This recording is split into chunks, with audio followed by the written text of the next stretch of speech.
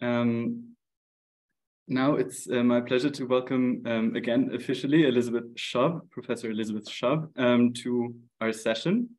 And Elizabeth is a distinguished professor of sociology at Lancaster University, where she was also previously a deputy director of the Center of the Study of Environmental Change and the Center for Science Studies.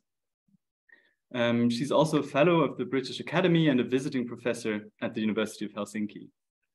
Elizabeth has published extensively on social practice theory in a wealth of books and journal articles.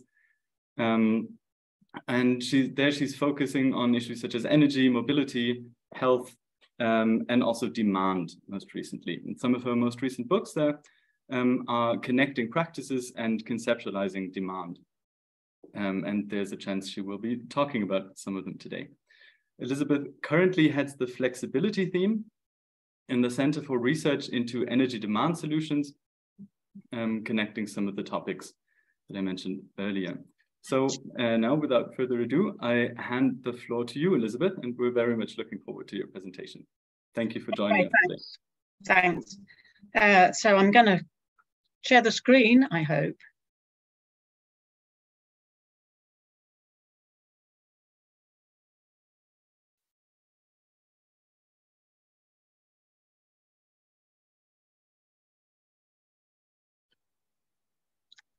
There, is that good? Yes, perfect. Great. Two things. The flexibility theme, I'm not actually heading that. That's run by Jacopo. And I'm Elizabeth Schaub. So I'll just get that in to begin with. Right. So this is quite a daunting task because there's quite a lot of you out there.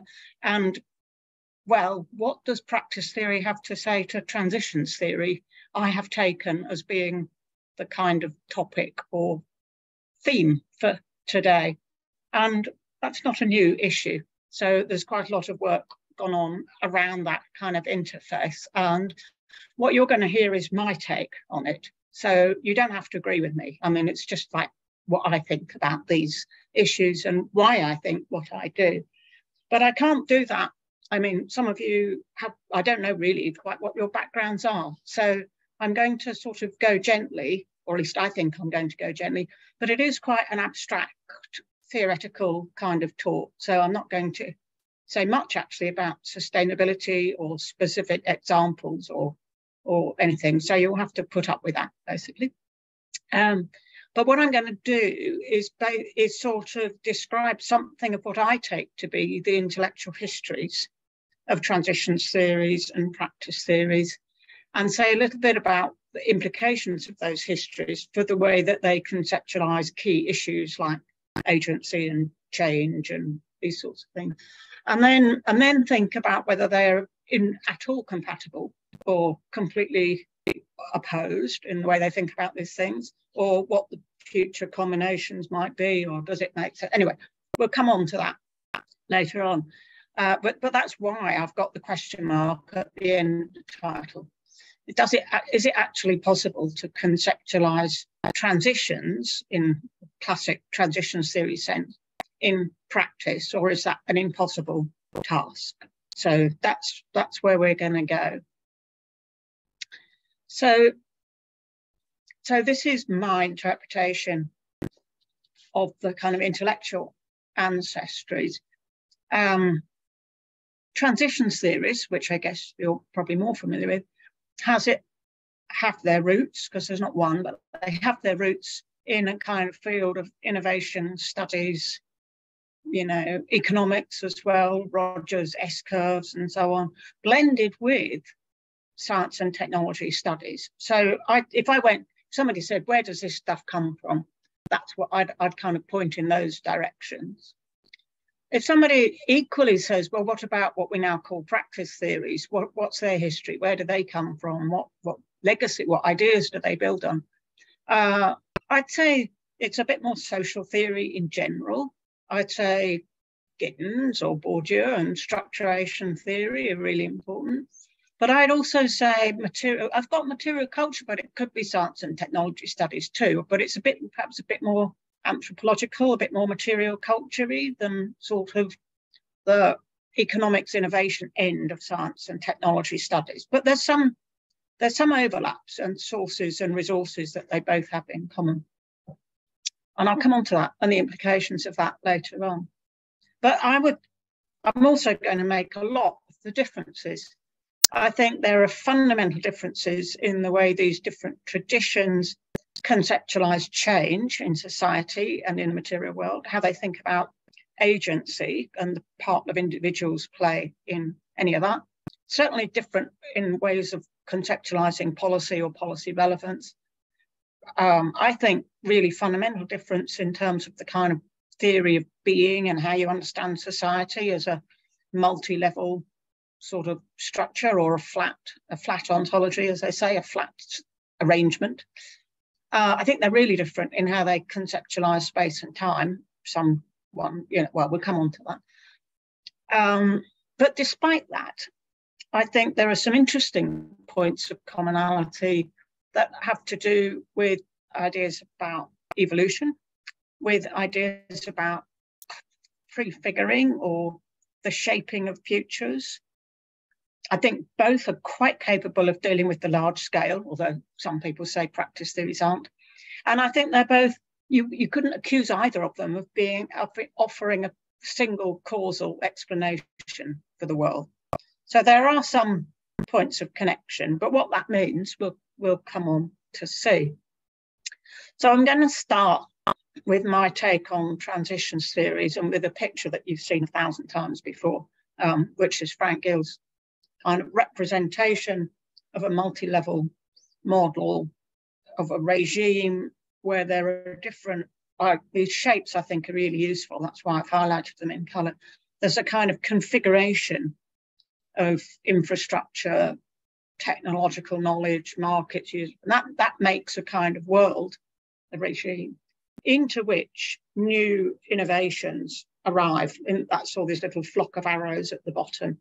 And then as they take hold, it's all a bit of a mystery how they take hold, but anyway, as they take hold, and part of their taking hold involves the reshaping of the relations between those dimensions of the shape on the left, and it ends up being different as those innovations take hold and it becomes the shape on the right.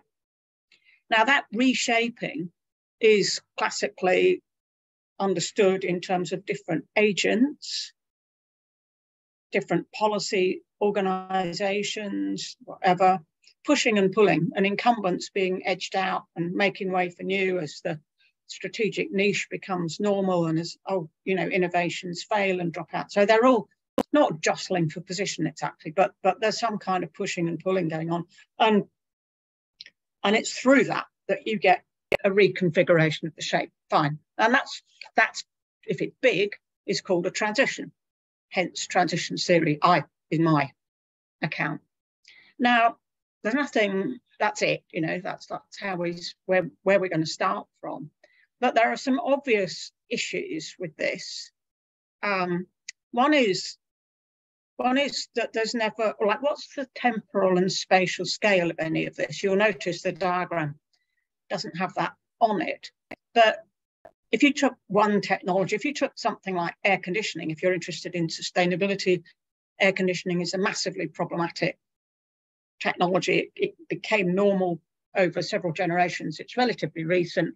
It's one of the single biggest causes of carbon emissions and electricity consumption in the world. And but the shape of the innovation landscape and regime and so on is different, was different, still is different in Britain or in Tokyo or Singapore or Milan.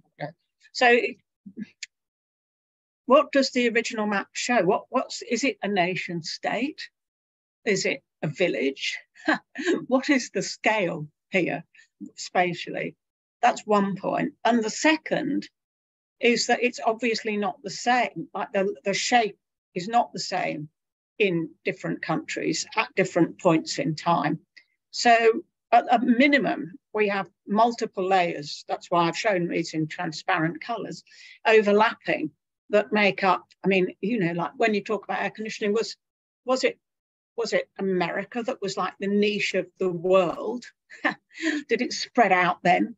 Is that what's shown in the arrows? Or is this a complete misreading? Anyway, I think there's some basic issues which I've hinted at here about how many multiple forms of this diagram should there be, and also really what is the time scale, or what are the multiple time scales? So the time scale of air conditioning becoming normal in America is nothing like the time scale of air conditioning becoming normal in India, for example. So these are things that are not addressed, perhaps quite rightly not addressed in this kind of schematic figure. But I think it would be unfair to say that these aren't issues that what happened. I mean, of course they figured in more recent discussions of transition theory. And I've taken the next slide actually from one of your previous webinars. This is a picture from Johan's shop where he's had a go. Well, he's made it more colourful, but he's also had a go at kind of patching or plastering on many, many transitions on top of each other, hence all these little coloured arrows going this way and that, to capture a kind of era or periodicity of transitions and deep transitions. So I don't actually think the diagram tells you very much, to be honest. I have no idea what the directionality is. I think it's the same diagram, but with more arrows in it, or differently arranged arrows in it. So although there's an effort to engage with what I've mentioned, I don't think it's that satisfactory. At least there's a proper history here, but how does that work out? That's all complicated. Anyway, the second, like our next point I'd like to kind of make from the original diagram is, and this is the link to talking a bit about social practices, is the where practices fit in. And they only fit in this little purple box here. So markets and user practices are there. So you can't, it's not just practices, it's specifically user practices. And they just have one little role in this total scheme. So we don't have technology as practice. We don't have policy as practice. We don't have industrial networks and their practices or anything like that. Infrastructural practices, no, it's just the market, it's just the user, which is an individual user consumer. So there's a kind of specific role both for individual agency and for practices in this representation. So I'm going to do a bit of a summary before I move on. I think, and this is my take, you might disagree, the transition series take a technology like air conditioning or something like it, or many technologies, as the central unit of what's followed. That's what the arrows show across the page. Change is a result of the alignment or not of many different actors. There can be radical breaks and disruptions. In fact, that's of great interest. Those breaks and disruptions involve the reshuffling of incumbents and new entrants and so on. And there's a kind of temporal sequence, which is a steady state disturbance, steady state again. That's the kind of representation of that image. Becoming large is you know, as you move up Rogers' S-curve, which is what the kind of arc shows on the classic diagram, but without any geographical scale or temporal scale. It's clear there are many sites of individual agency, and that I think is a real strength. So it's not just the economy, it's also all the other kind of considerations. But policy is in there as an external force shaping the trajectory of those innovations. For me, some of the puzzles are no spatial scale, no, not really very explicitly a historical view, apart perhaps from Johan, but that's a bit unclear. It's not very clear how many of these innovation journeys combine, and I don't actually know what's meant really by user practices. So I'm going to leave that part there, and then I'm going to do something a little bit similar for practice theory, but very much from my point of view, and then see where we go in mixing these traditions. So it is from my point of view, and I'm just showing you some of the things I've written as well. So I'm not claiming that I stand for all of practice theory. But for me, practice theories are completely different from transition theories because they take practices and not technologies or socio-technical systems as the central unit of inquiry, conceptualization and analysis.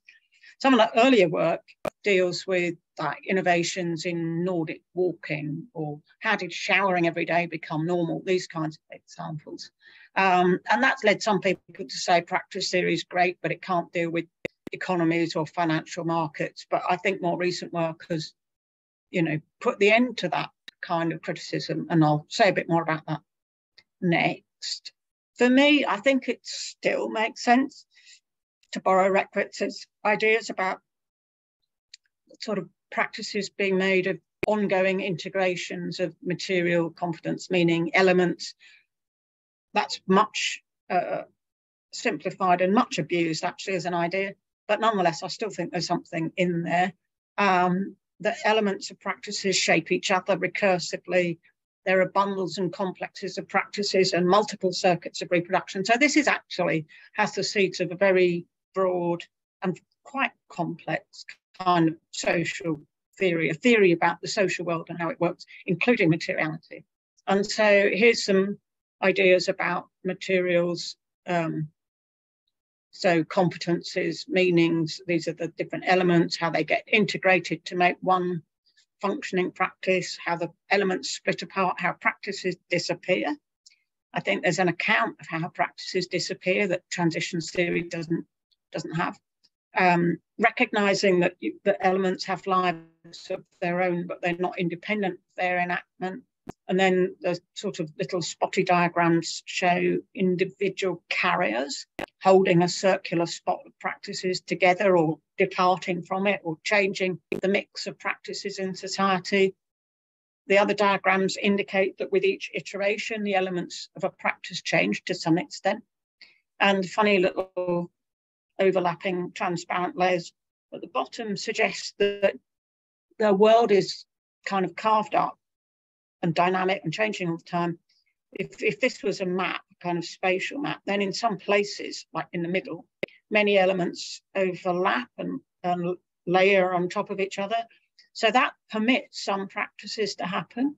And in other parts of the world, those same practices could not happen because those elements are not there. So I think we have a much more sort of spatial, geographical take on change and the possibility of practice than might be the case with the transitions theory. Next, and again, this was a collection by me and Ted and Alison a while ago now. We began to think a bit more about how practices are knitted together, as the cover of the book suggests, and how connections between practices are made, how ideas and discourses thread through each other, how general understandings of the way the world might work are realized in specific practices, how infrastructures and materiality hold certain ways of living in place and constitute the sort of background mesh or fabric of daily life. There's a really nice chapter in the book on power and practice. So we began to open up the discussion away from individual practices to think about the nexus of practices. And that was an edited book, and that set the scene for quite a lot of new ideas and thinking in 2017, including or picking up some of these points about people being not exactly independent agents of change in their own right, but people as the nodes, the points where practices connect and transform each other as well.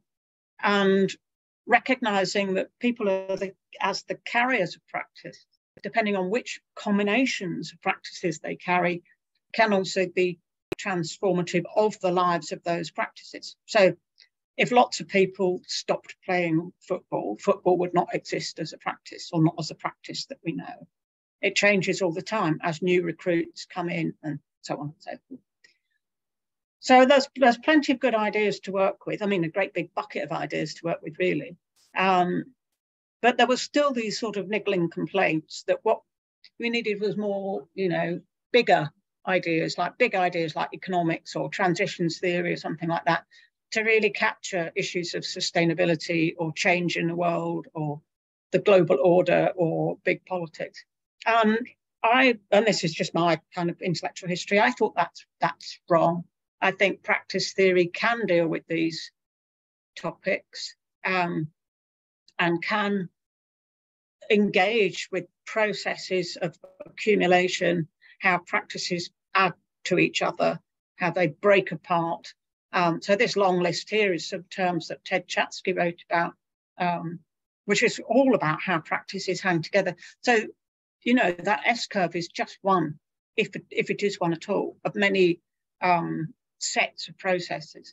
So in this new book, Connecting Practices, which came out right at the end of last year, although it's got this year as the publication date, I take up that challenge and I write about inequalities, social inequalities. I try world trade, pollution, big global trends in obesity and ideas about gender. Anyway, you'll have to read it. There's lots and lots of stuff in there. But what I'm trying to do, and what the cover of the book, the big container ship, suggests, is kind of engage with that challenge of showing how practices spread out, how they amalgamate and adapt, how inequalities build over time, and how, I mean, some ideas about the nature of connectivity as such.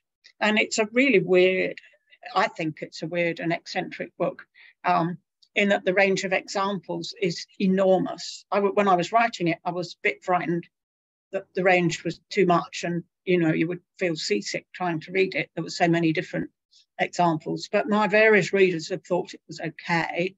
And the list on the side shows you just something of how eccentric it is. Like I've got a chapter that starts with a lot of stuff about Cistercian winemaking and things like that. Right, but I'm using all of these examples and materials in order to build a big picture kind of story of change in the social world and the role of the connections between practices in making those kinds of, let's say, transformations, if not transitions. I'm going to say a little bit about accumulating so as to make a connection back to sustainability. So with accumulating, the question is not just how the practices spread, although that's very important around the world. And I've written in other chapters about hybridizing and like merging and relaying and things like that. But I'm interested in part of this book, in what practice theory brings to the conceptualization of like, well, you could, I mean, in science and technology studies terms, you could call it path dependence. And I'm not against that language. The practices leave residues. They leave their mark on the world in all kinds of ways, including the buildup of carbon emissions in the atmosphere. They are outcomes of many practices, including the distribution of plastics on land and in the ocean. They're outcomes of practices too. So if we start from that, we can then begin to think about the modes and forms of accumulation out of which climate change is made, for example, and presumably out of which climate change could be addressed as well. So in simple terms, that means asking slightly different questions, not just how to reduce carbon emissions, or at least the way to get to that is by thinking which practices exactly underpin carbon emissions. How did they come to be? How do they combine? What are their separate histories? Because unless you can get to that, you're just dealing with, as it were, you're slicing out a little part of just technologies or, you know, just the energy system or something like that. And that's simply not enough to engage with practice theory and transitions and sustainability. So if you want to go on and go back, I mean, I already mentioned air conditioning. Here's another example. If you wanted to think about global energy consumption, you would do well to think about what practices and combinations of them make air conditioning normal. This is a fantastic picture. It was taken, I think, in Singapore. And you'll notice a fine display of air conditioning units. And you will also notice the open window. It's got all kinds of transitions going on here. But it's also got very different ideas of comfort and well-being and modernity that you simply cannot squash into a nation state figure like the Frank Geh's picture, if that was a nation state at all. you have to think about Tokyo and Milan and America. You have to get into the detail of how ideas of comfort circulated and changed, I would say, in order to get anywhere with understanding the sustainability or unsustainability of demand for these kinds of technologies. The distribution of air conditioning is not the same as the distribution of microplastics, and it depends how broadly you define sustainability, but I'm quite interested in plastics. They're very durable. They've only existed for a few generations, and they are accumulating because they are so durable, not equally in different parts of the world. So this is a shot of the Great Pacific Garbage Patch, where the ocean currents kind of condense and concentrate plastic particles. And these patterns are partly climatic, partly to do with wind and water, but they're also much more complicated by exactly what are the residues of practices here. So it turns out that different kinds of bacteria are now traveling the world because they latch on to plastic particles. This is quite unintended consequence. And I don't think you can capture these kinds of transformations in a multi-level perspective for various reasons. Certainly not this concentration kind of issue, which is quite geographical and social, which is quite a challenge.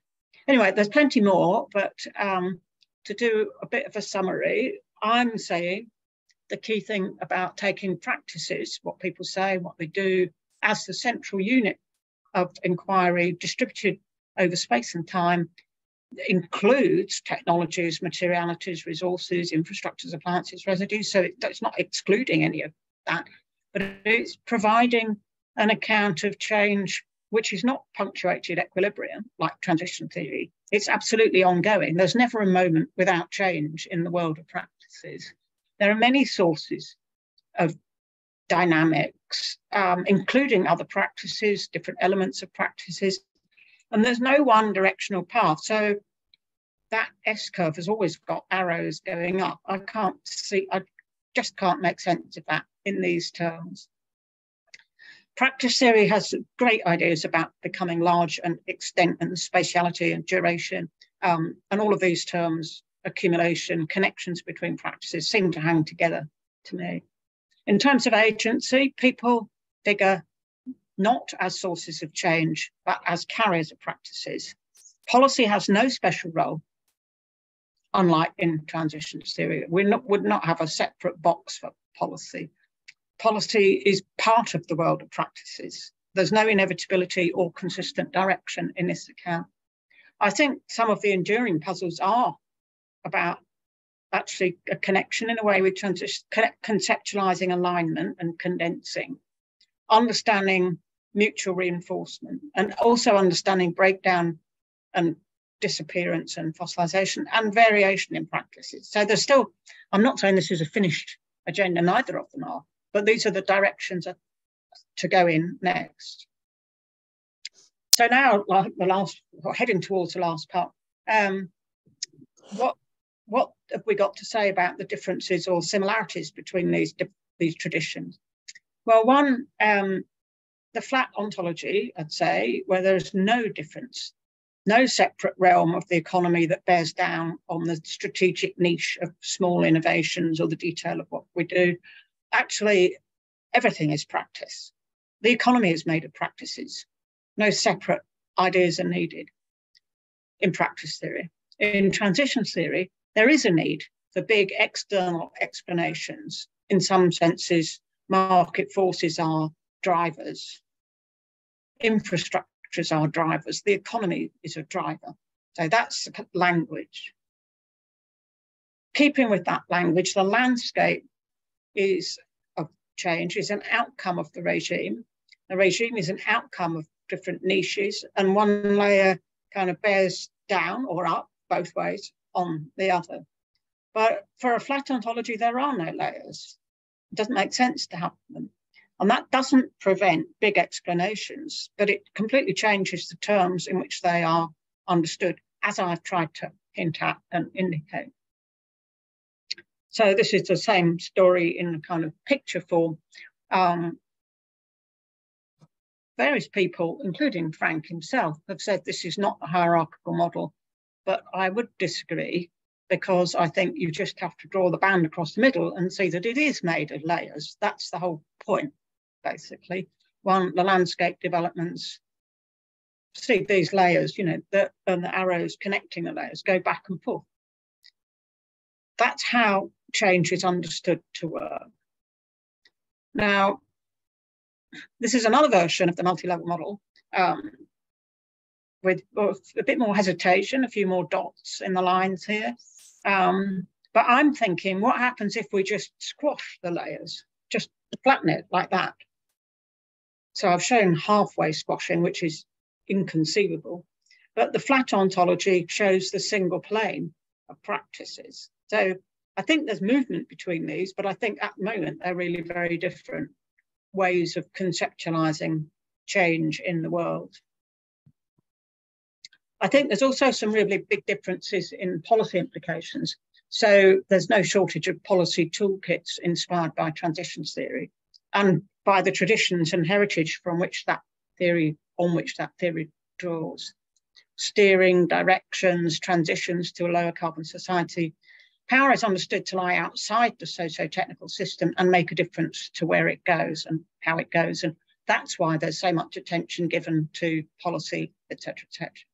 Practice theories, first of all, recognise there's huge variation in situations and in the dynamics of practice. It recognises that policy is part of the world of practice, not outside it. Steering, such as it is not a matter of picking a direction, but of being part of the multiple winds and currents of practice dynamics. It's about recognising that transitions, if you like, are occurring all the time and in many directions, endogenously, indeterminately, and there isn't one controllable direction. And that power, very important concept, is nothing other than a product of the histories of practice. It's not outside of that. You see what I mean?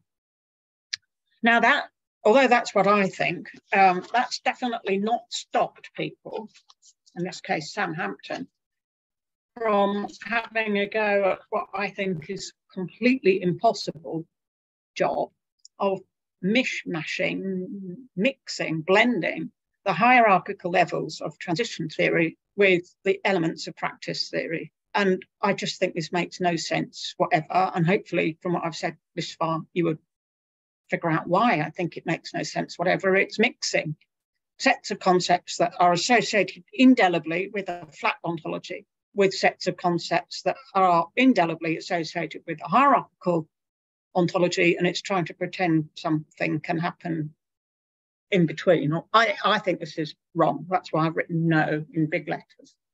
The next thing that happens a lot, and maybe some of you subscribe to this, we're going to find out quite soon, is to say, well, actually, what I've described are just two different lenses, different ways of seeing the world. You could go for the practice theory lens, or you could go for the multi-level model transitions theory kind of lens. So I've adapted a very nice picture of the practice theory lens here to show these different possibilities.